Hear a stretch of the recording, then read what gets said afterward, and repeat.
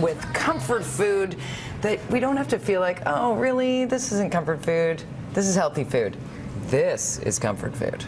That's totally healthy and guilt-free, you know, especially because it's getting colder already. We start to crave all of those warm, really rich foods that if we start now, we're going to pack on the pounds by March. So you need strategies early, particularly before the holiday season, so you can get through the season. Let's prepare ourselves. How does it begin? Does it start with a good breakfast? It absolutely starts with a good breakfast. And, you know, oatmeal is probably no surprise, but I don't think people realize how good oats are for you. They contain a soluble fiber called beta-glucan that helps to lower blood sugar. And when you keep blood sugar stable, you reduce appetite. So you're starting in the morning, reducing your appetite for the rest of the day. So if you're going with that cup of coffee at 7 o'clock, by 10:30, you're reaching for something bad for you. And if you eat this, odds are you're okay with waiting till noon until you have your salad or your protein. Particularly if you bump it with some super seeds like hemp seeds, chia, and if it's too much in the morning for you to make oatmeal, soak it overnight or cook a big batch on Sunday, portion it for the week, grab and go.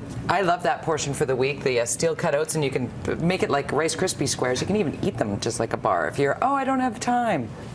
It's delicious. It's so good. Beans, sweet potatoes, oh my goodness. And, you know, I love sweet potatoes because they're an excellent way to crave a sweet tooth, but they're totally fine. These are potatoes. They are really high in vitamin A, which is good for the skin, good for the immune system over the cold season. And they won't spike blood sugars like the larger, more floury potatoes. So again, keeping that blood sugar and that hunger on an even keel. So how do you recommend we cook those?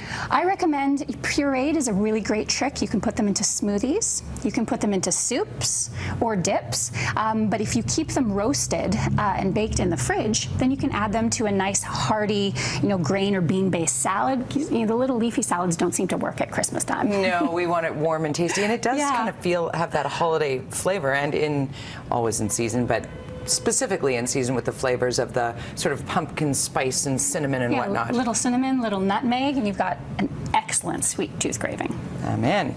This looks like almost like a hummus, but not with your typical chickpea. It's a switch. So this is a white bean hummus, and I really love white beans because they inherently have a very creamy flavor. So this is going after the mayo, sour cream, cheesy cravings that we have exactly all winter long. White beans are incredibly creamy, so you can puree them with a little bit of garlic. I roasted it for an extra kick. Sage and olive oil. That becomes a sandwich spread. That becomes a dip that you can use with chips or with vegetables. So people that are afraid of a can of beans, you're just opening the can. Open, rinse, puree, or add to a soup. And this, if you want to do an artichoke dip, this becomes your base for a truly protein-rich, fiber-rich dip. You just got rid of the mayo and that cheesy thing without losing that comfort feeling. Yeah. This looks like the perfect snack for the kids. It is, you know, and we need to snack and dessert more on fruit. You know, fruit is the perfect way to handle a sweet tooth, and, you know, maybe it's not the most, you know, appealing to say, here, just have an apple after dinner. Apple a day keeps the doctor away. Really, no, Mom. No, it's just an apple. But if you core it, put a really simple crumble topping in, so that's just chopped pecans, a touch of butter, some whole oats, and a little bit of brown sugar. Bake it. It becomes so much more. It's like pie. How long are we baking it for?